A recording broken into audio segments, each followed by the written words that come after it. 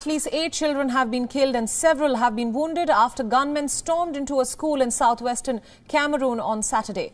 Arriving on motorbikes and in civilian clothes, the gunmen attacked the Mother Francisca International Bilingual Academy in the city of Kumba, in the country's southwest region. Gunmen opened fire indiscriminately on children, killing many. Dozens were injured while trying to escape.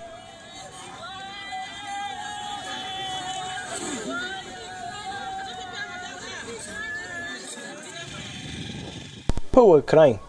People were shouting. Yes, they were shooting with their local guns. People were crying, and the worst part was when they came on top of this building. I heard most shouting when they had climbed here, and they started shooting here. By then, I never knew that they were killing people here.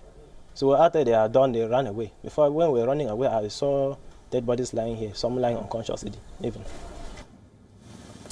The president of the African Union, Musa Faki Mahamat, took to Twitter condemning the barbaric attack. Meanwhile, no group has claimed responsibility for the attack as of now. The region has been caught up in violence between the Anglophone separatists and government forces for about 3 years. However, it is unclear if the attack is linked to the ongoing struggle between the army and groups seeking to form a breakaway state called Ambazonia in the English-speaking West.